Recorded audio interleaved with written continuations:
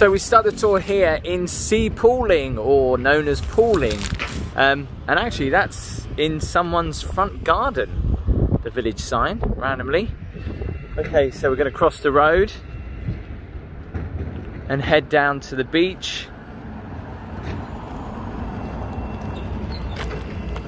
Obviously you can go into the village over in that direction. So Sea Pooling is one of these places where you literally come down to the beach. There's a few ice cream shops, some places to get a tea and coffee, and that's pretty much it.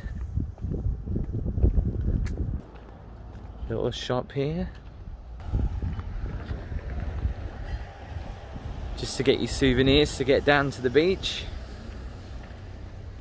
I have to say, if you go to the beach a lot, these are always really good.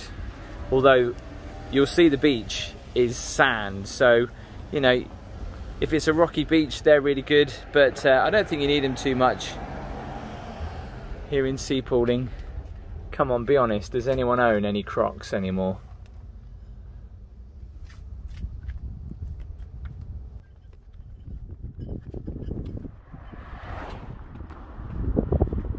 Down this road as well, you'll find a few holiday cottages and some bed and breakfasts, a lot of private lets as well. And there are about, I think there's 2 or 3 holiday parks as well in Sea Pooling. So yeah, as I said, a couple of holiday parks here. The Golden Beach Caravan Park on the left, which is fairly small. Quite nice if you want to come and have a little holiday by the sea.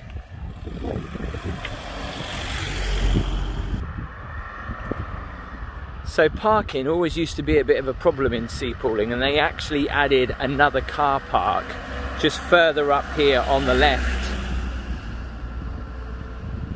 And on a really busy day, it is very difficult to get a parking space.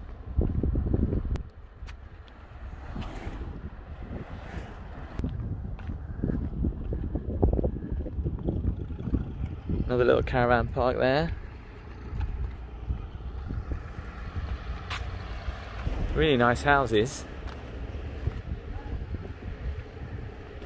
And again, the signs to the coastal path, the North Norfolk coastal path, which way do you want to go?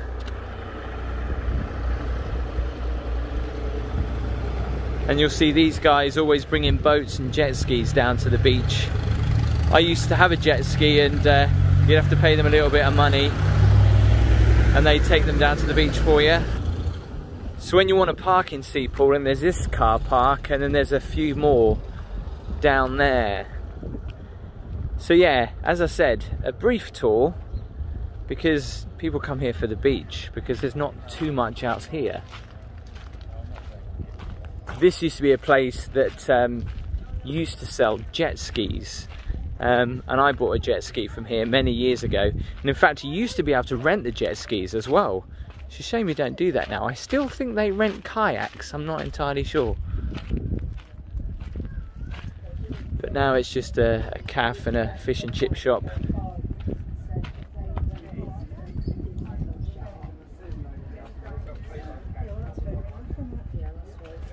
Some interesting rocks. So yeah, you got a cafe here. These normally sell ice creams, I think. Great place to go and get some fish and chips there.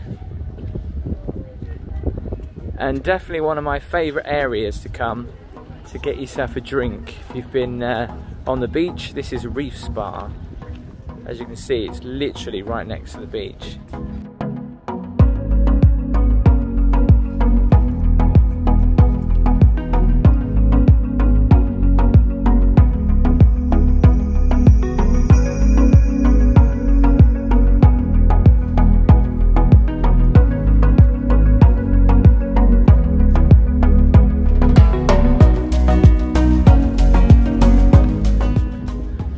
For the kids to go. And for another year running, it's been awarded the Blue Flag status for bathing quality and the beach. but you've got to go up this big steep hill to get to it. But it is definitely worth it. The reason why this is here, obviously, for all the tractors to get the jet skis, the RNLI and other boats and yachts into the water. You can see the big blue flag beach flag there.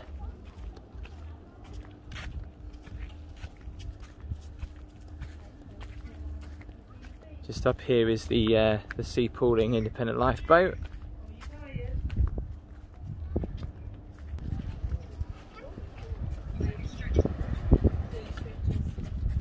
So this is why people come to sea pooling. The tide's in at the moment, but the tide does go out quite a way sometimes. But the water is really warm, all thanks to these rock berms that were put in to help with the coastal flooding. Just look at this, how beautiful. You can see for miles people just walking in the distance. And obviously all these things that are sticking out are just to show you where the rock berms are.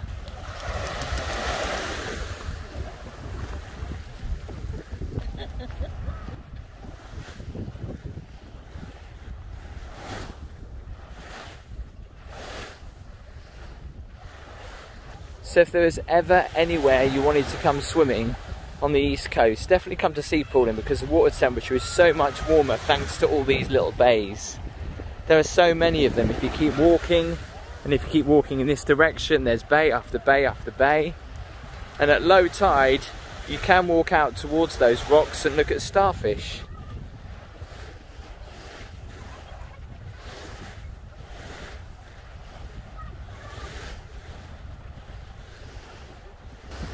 See, look at that. You can just see in the distance just even more of the bays just carrying on.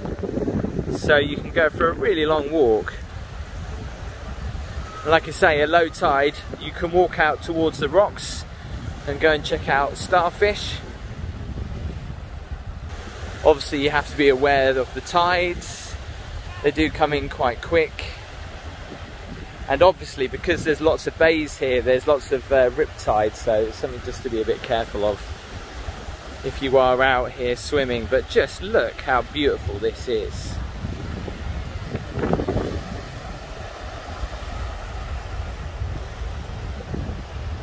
So you'll normally see a lot of people on jet skis all around here.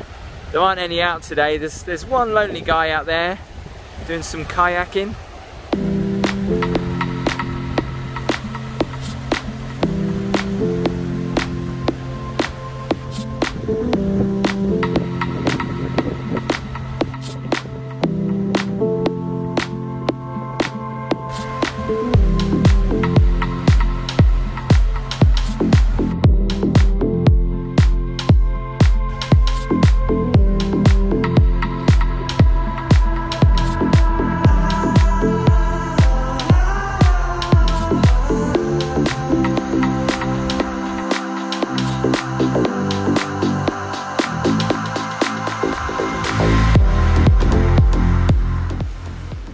So just quickly wanted to show you this. On the road to sea pooling and then back towards Great Yarmouth, you come across Horsey Mill, which is really pretty.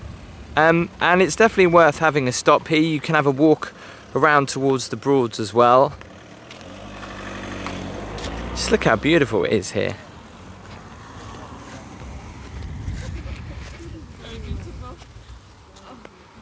Go and get yourself a nice cup of tea there. You used to be able to walk in there, but they've closed it up because they've been doing some work to it recently.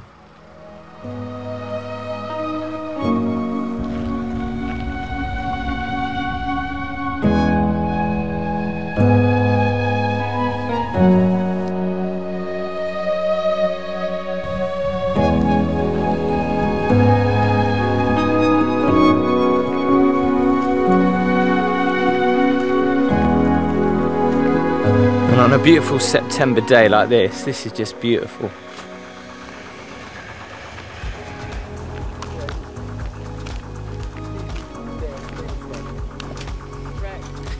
Seeing all the different boats.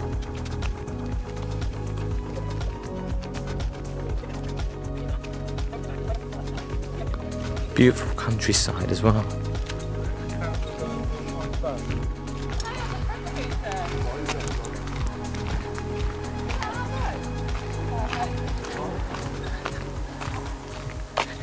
So obviously you can actually take some wildlife boat trips from here as well, which is pretty good. So you can see that you literally go around Horsey Mere, and it's really nice actually.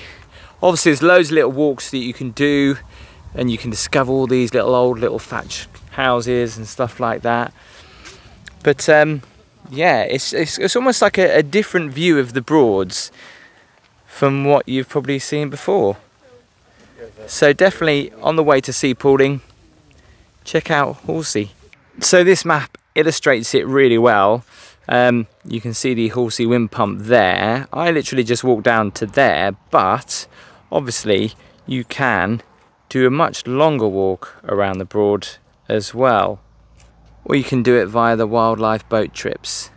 And if you do want to go and check out the seals at Horsey Beach, what you need to do, you just walk down there. Bit of a walk though. So I hope you enjoyed my tour of sea pooling and Horsey Windpump. Thank you so much for watching this video. Please give it a thumbs up, make sure you subscribe, and I'll see you next time.